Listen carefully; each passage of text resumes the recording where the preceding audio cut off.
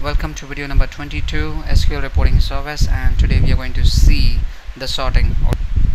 And I can see it has been resumed. Alright, next thing, how we do the sorting in reporting service, we are going to see that. So what I'm going to do is I'm going to come here and I'm going to right click, right click add a new item, and I'm going to add a report, and I'm going to call this report as sorting report. Alright, hit OK and you can see your report. Next thing, I'm not gonna add any data source because we have a generic data source which points to our instance already, so we don't need to create that. So simply I'm gonna start adding a new data set. I'm gonna call this data set as get some data, and then I'm gonna choose the new because I don't have any data sources in here. When I say new, it doesn't mean we are creating the new, but instead we are using an option called as use data source reference, which we already have in the right hand side. So I'm going to choose this, so I'm connected to the database. Next thing, I'm going to write a query, and the query what I'm going to do is I'm going to make it a little complex. I'm going to add category and I'm going to add products.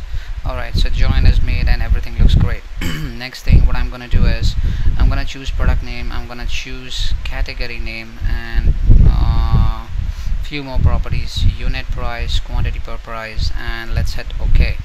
Let's execute and we'll see 77 records. Everything looks great, and let's hit OK. So our data set is ready and our data source is also ready. The data source is actually nothing but this guy which is pointing over here. Next thing, what we need to do is, in order to show the data, we need to use the tools. So our favorite tool is table.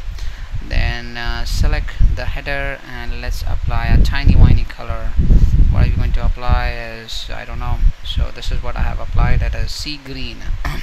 Next thing, go back to report data and start adding first is your category name, second you're going to add a product, third is you're going to add a unit price, and let's add one more column.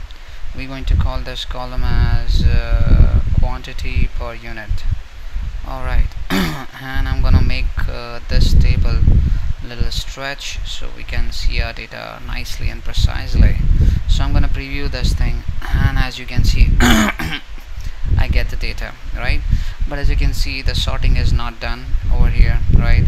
So it's the beverages was up and the beverages down as well, so we need to apply a sorting. So how do we apply a sorting? So in order to apply a sorting, you need to select this gray section. Alright, the gray section you need to select, then right click on it. You'll find the Tablix properties. Now this table is called as Tablix in terms of SQL. Then there's an option called as sorting. Now this gives you a facility that you can do or add a sorting. So we're gonna add a sorting, and now it asks you how many fields you got. You got like 4 fields. So what exactly you want to sort by? So I want to sort by category name. A to Z means ascending order, Z to A means descending order. I'm gonna simply hit OK, and I'm gonna save it and I'm gonna preview it, and the moment I do that, I see all the beverages are lined up. Alright, so this is cool. Next thing, I'll get back to my design, and if I want, this was an ascending, right? So I want to make it as descending. I don't like ascending, so I'll go and I'll make it as Z to A. So now it's descending. I'm gonna save it again. I'm gonna try to preview again and it's great, it's working fine, it's cool.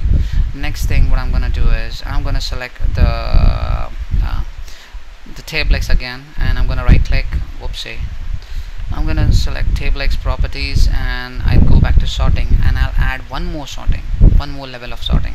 So I'm saying, hey, once you do the category sort order by A to Z, once you done sorting with A to Z ascending order, the next thing I want you to sort is by a product name, and again in the ascending order. And I'm gonna hit OK, and I'm gonna save and I'm gonna preview.